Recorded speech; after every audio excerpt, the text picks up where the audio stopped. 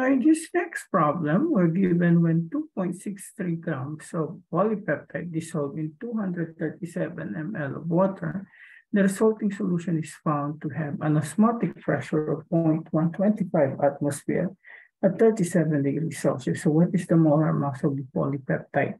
Assume the volume doesn't change when the polypeptide is added. So this is an osmotic pressure problem. So you have pi equals to MRT.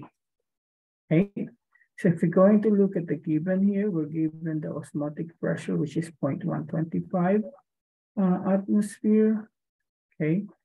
We're given the mass, which is 2.63 grams. We're given the volume, which is 237 ml. And we're also given the temperature, which is 37.0 degrees Celsius, which is plus 273 will give you 310. Okay. So if you're going to look at this given here, so you're given this one, you're given this one, you know this one. And the other stuff there is within that thing. So pi over RT equals to molarity. So we have 0.125 atmosphere divided by 0.0821 liter atmosphere K mole times 310 K. So you cancel that, you can cancel. So you will end up with around what, 0.00491 liters per mole. No, not liters, moles per liter. Because liters over 1 over liters per mole is moles per liter. Now we know molarity is equals to what? Okay, moles per volume. So you're given the volume here, 237. So you have 0.00491 moles per liter. Cross multiply. So you have your what? 237 ml over 1,000. Because we're going to convert it to liter.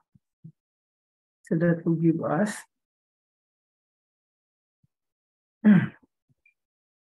around 0.00116, okay, moles.